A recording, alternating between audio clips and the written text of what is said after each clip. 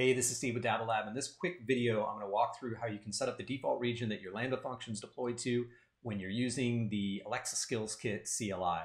This is a question that's come up a few times in the comments, so I thought I would just create a video to walk through the process.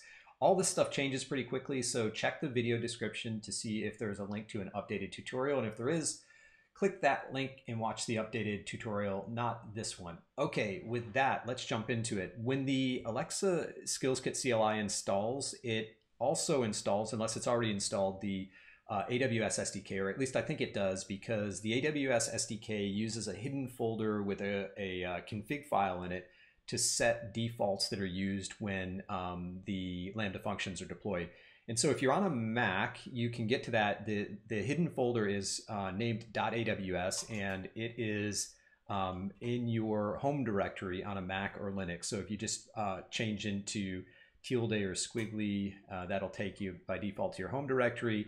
And then if they're in there, if you list the directories or the folders that are in there, you won't see it because it starts with .aws. But if you do cd.aws, you'll see that there is actually a folder there, and I believe it's installed in the same place on Windows. I believe it's installed in your home directory, or it's created the folder in your home directory, but you wouldn't see it in Windows Explorer. You'd have to do it from the Windows command prompt and cd into it, or I think, not 100% sure. Maybe somebody can comment on that just to let anybody else know if I'm right or wrong there.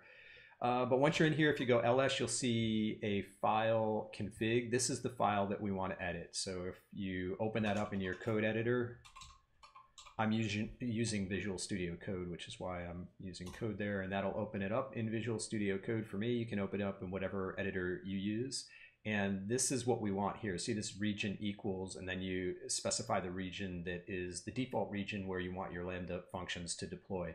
It is really that easy. And in my case, I've got a couple of different profiles set up here. In addition to the default profile, you might just have the default profile. And I can't remember if I added these in or if they were in there by default. But if you don't see region equals, just add region equals and then the reference to the region that you want your functions to deploy to. That's it.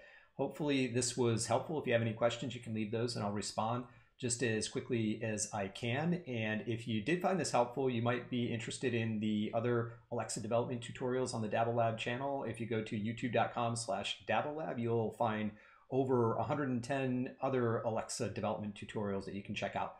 Thanks so much.